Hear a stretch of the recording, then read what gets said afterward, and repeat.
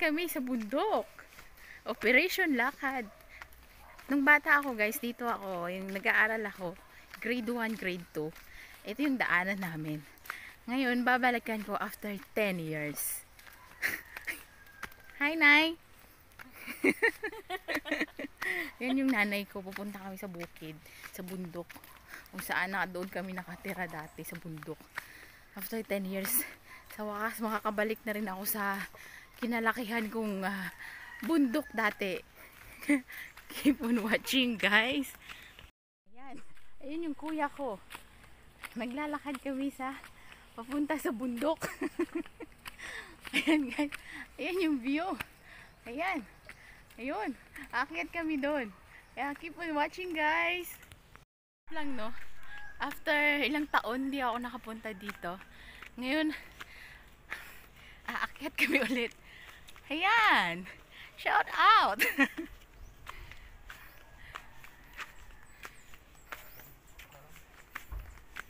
Doon sa taas, doon kami dati guys nakatira nung mga bata pa kami.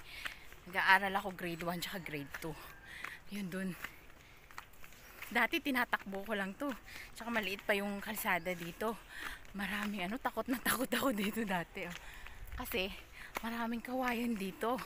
Tapos, akala ko, pag tumutunog yung kawayan, akala ko may aswang. Ay nagtatakbuhan kami. Kaya ngayon, aakyat ako ulit. Ang sarap sa feeling, Sarap sa feeling na after mahabang panahon, pabalik ka dito. Ayan. Matarik yung daan. Kaya hinihingal ka. Mamaya dun sa pinakataas, guys, maganda doon. Kasi makikita mo ang ganda ng view. Makikita mo yung kapatagan. Papakita ko sa inyo mamaya. Pagdating ko dun sa tuktok. Daming puno. Mga gubat. Uy. May ahas dyan. Ayun, baka may ahas dyan. Siya sa Jude's Cubs channel. Sabi ko sa'yo, diba? Magbablog ako. Manghuhuli ako ng palaka. Kaso wala ngayong palaka. Baka may ahas. Pag makita ko yung ahas, hulihin ko. Ay, maraming tubo. Kasi ang pangunahing produkto dito, guys, sa Negros is tubo, sugar. Kaya maraming nagtatanim ng tubo. Tubo, palay, mais. Yun po yung kabuhayan dito sa amin. Ay, nakakapagod. Guys, dati may shortcut dito. Ayan, pero parang wala na yatang dumadaan. Noon, diyan kami dati dumadaan Nung nag-aaral kami. So very long ago na. Ayan, yung kabundukan. So, syempre pag mag-isa ka lang dito, guys, matatakot ka, diba? Puro gubat yung paligid. Ayan. Hinihingal ako. Ibang-iba na pala ngayon. Dati, ano yan dito, Diyan kami umaakyat dyan, sa may. Tapos makatanaw mo yung doon. Yung palayan sa baba. Ngayon maraming puno na. Hindi na siya masyado makita. Ayun doon sa malayo. Alala ko dati, dito ako nagpapahinga. Yung kawayan na to, yung puno ng kawayan na yan, takot na takot ako dyan.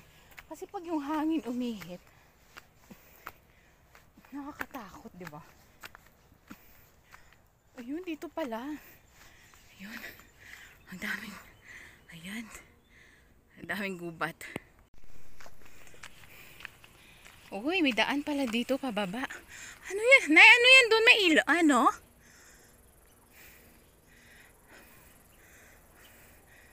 May hawa na da, Nay? Ano na da? Ayun, guys. Kita nyo yun?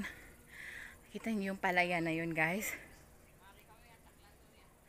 Diyan. Kita nyo ang view.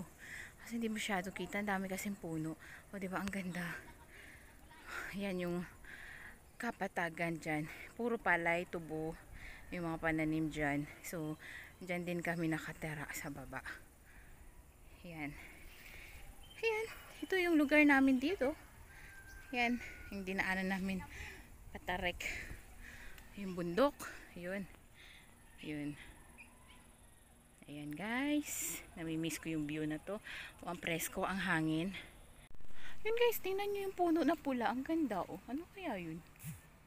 Ayan, puro na tubo dito yung tanim. Nay, may kamiyas oh. Uy, guys. Ayan, puno ng mangga. May puno ng kamiyas. Kaso walang bunga. Ay, may bunga nasa taas. Ay, magdadala ko niyan. Dadalhin ko sa Singapore. Ayan. Pinapawisan ako. Sarap.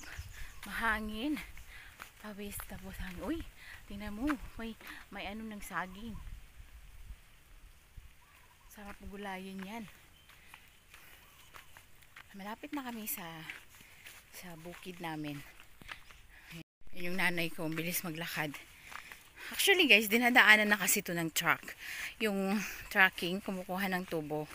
Kaya yan yung kalsada. So, konting lakad na lang. Actually, hindi naman malayo yung bukid namin. Matarik nga lang yung daan. Kaya, maganda pag pababa. Mabilis lang, pero pag paakyat, yun, hinihingalin ka. Yun. Uy, dami pa rin puno dito.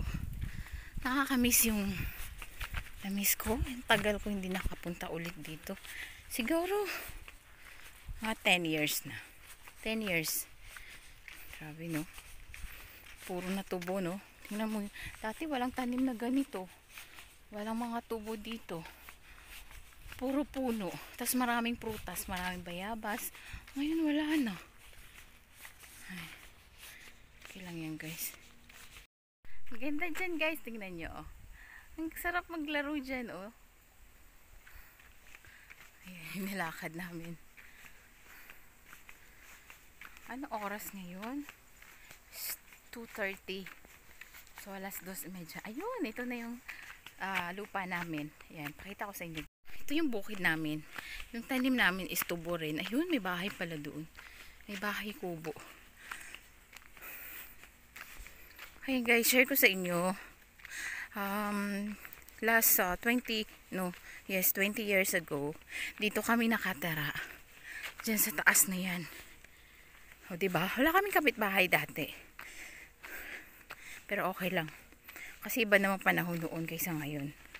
Hindi ka takot noon. Ngayon kasi, alam mo na, marami na. Wow, Nay! Manguha tayo kamuti! Ano yun? Ano yan, Nay? Mga ayo, tada. Sige lang eh, kwaon lang eh. Ayan. Ayan. Ay, bahay kubo dyan. Ito na yung lupa namin dito, guys. So, okay lang kasi gilid ng kalsada. Yun. Samahan nyo ako, manguha tayo dito ng malunggay. Namimiss ko na gulay ng malunggay. Manguha tayo ng papaya dito. Alam nyo guys, dati ang dami naming tanim na gulay dito. Alam nyo yung mga beans dati? Ang dami dito. Ang dami yan dito sa lugar na to. Kaso ngayon, wala na. Siyempre. Kasi pag magtanim ka dito, nanakawin lang ng tao. Pero okay lang yun. Hindi naman nila uubusin yun. At least nakakatulong ka naman. Andun pa para yung puno ng mangga oh. Malaki na siya. Andun na yung kuya ko. Tingnan nyo. Nakakaupo na siya.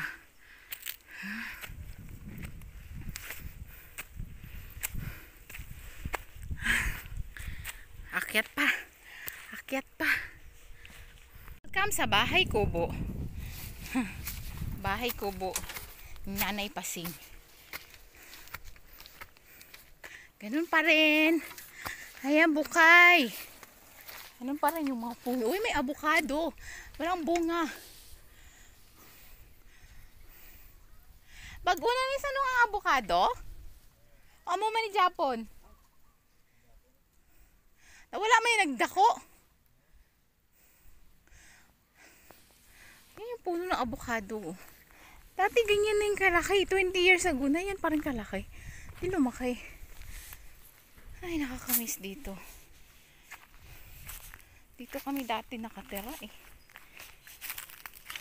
Ngayon dito pa rin. Pero tubo na lang. Yan yung tubo ko guys. Yan, hindi pa na-harvest. By April pa yan siguro ma-harvest. Yan yung tubuhan namin. Ito, top na harvest na dito. Ayan. Ayan yung tubo ko. Hanggang doon sa dulo. Pero, alanganin pa yan i-harvest. By April pa yan. Kita ito na isa dito sa Piaknay.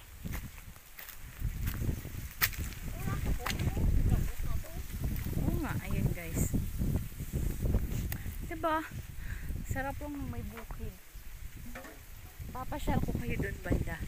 Punta tayo doon sa medyo baba. Malunggay doon. Mga ako to malunggay, balanay.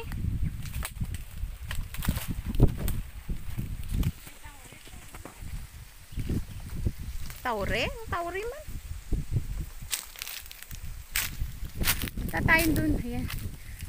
Ayan. Gagala ako dito. Kasi tagal kong hindi nakabalik dito eh. Mimiss ko yung mga bato-bato na to. Yan yung lupa namin guys. Puro bato.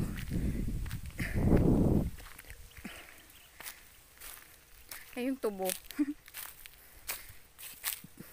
So, pag nakuha yan tubo, pambili ko yan ng bubong pinapagawa kong bahay. Sana nga malaki yung produkto niya. Pero konti lang naman to guys eh. Okay na yan kahit papano meron. Nandiyan na punta yung mga pinagtatrabahuan ko sa Singapore. Bahay. Ito sa Bukid. Ayan ganyan. Woo! Ang daming bato no. Dito tayo, mamamasyal tayo sa Bukid. Medyo konti na lang yung gulay ngayon dito. Wala masyadong nag-aasikaso, 'di ba? Dati maraming tanim kami dito. Maraming gulay, malunggay, kung ano-ano mga. Doon guys, dati doon, may puno doon ng star apple. Nangunguha kami doon. Tsaka, yun, maakyat kami din sa puno. Ayan, iwan ko anong lupa yan.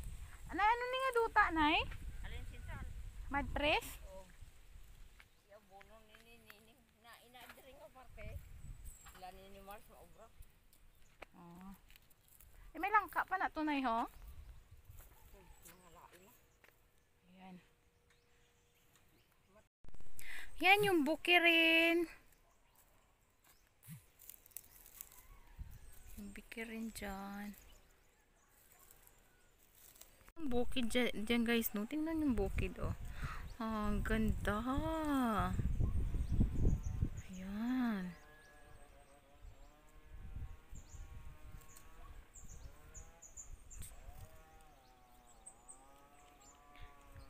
Ayan, si nanay, hindi ko alam saan pupunta.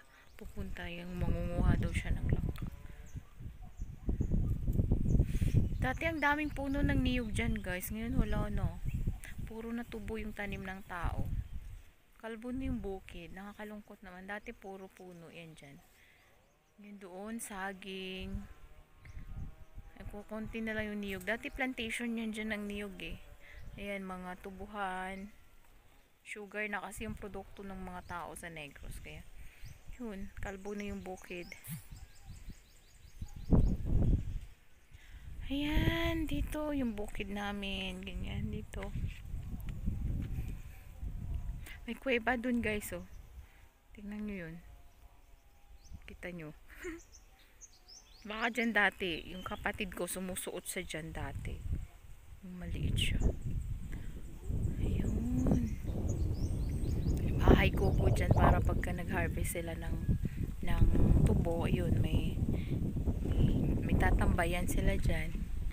Doon may isang bundok doon. malayo. Ang waasang langka. Wa tayo malunggay guys. Moringa. Yan, moringa. Manggugulay tayo ng moringa. Puno dito.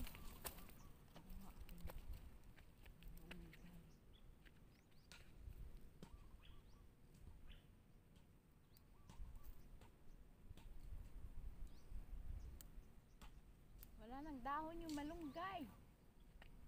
Dubos na. Ja, shout out Ja Horse Vlog. Kaya magdadala ako dyan ng itanim natin dyan sa Singapore. Para yung malunggay dyan Ja. Eh, marami na to. Ano pa ba mayroon? Ayun dun. Kunin natin.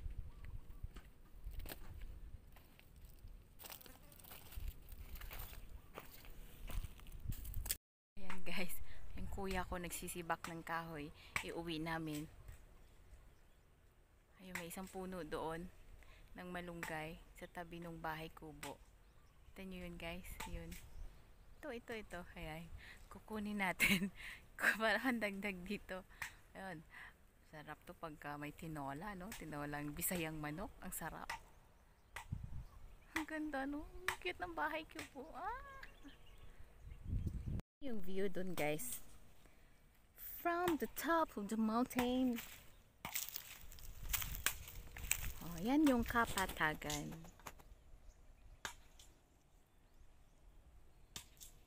Enjoy the view. Yan.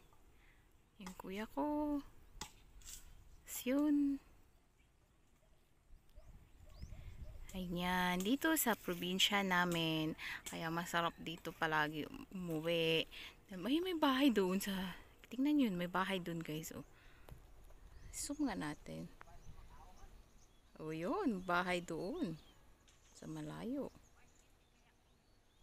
May bahay rin doon. Oh, diba? Yan yung kapitbahay. Doon sa kabilang bundok. Yun. Tingnan yun.